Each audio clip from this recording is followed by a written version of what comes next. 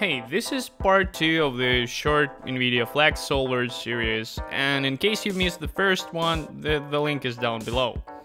Here I have the network that we've built in the first part, and for now I'm just gonna get rid of the diffuse particles, cause I wanna focus on something else. First of all, we're gonna use tops instead of SOPs for our instancing, so add a SOP to chop and then append it with a chop to top operator. Make sure that you've selected the RGB pixels, choose fit to square and 32-bit float pixel format. Delete this null. We can use this stop as a translate operator and set channels to R, G and B. If you reset it now, it will work just fine. So what I wanted to show you is that here in the Flex tab of the actor comp, we actually have these two fields called position feedback top and velocity feedback top. And you can use them to override your particle's behavior. The simplest thing you can do is to add a noise stop. We need to make sure that it has the same resolution that our chop to top has, and to do so, we can use a simple expression for width and height. Now, we can plug this thing into null, disable monochrome, and yeah, just grab that null and drop it into the velocity feedback top field. As you can see, nothing is happening, and that's because velocity feedback top must be 32-bit float RGB. Once you fix it, everything starts moving. Now, the whole particle system is affected only by that noise top, and to get some of the usual flex behavior back, you can add a flex top, drag the actor comp into it, and select velocity from the drop-down.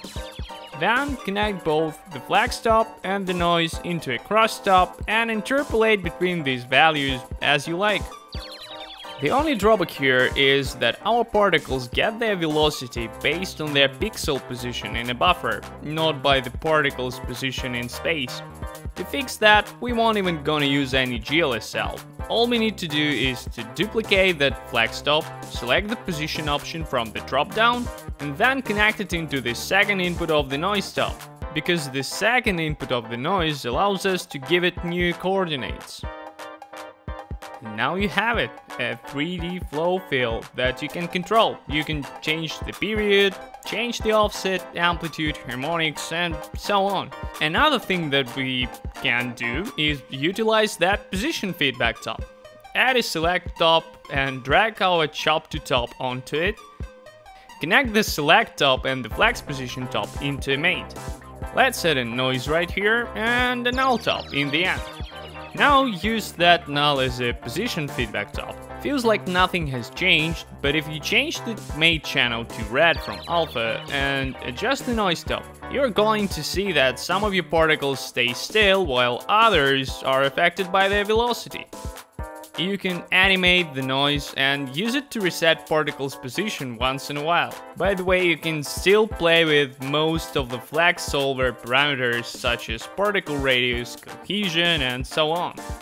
That's kinda cool. Yeah, I hope you've enjoyed this little tutorial and now feel excited to play with flex fluids.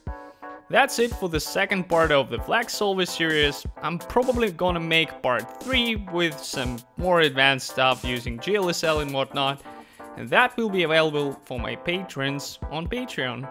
As usual, if you like this tutorial, give it a thumbs up, consider subscribing if you're new around here, and thank you for watching. I'll see you in the next one.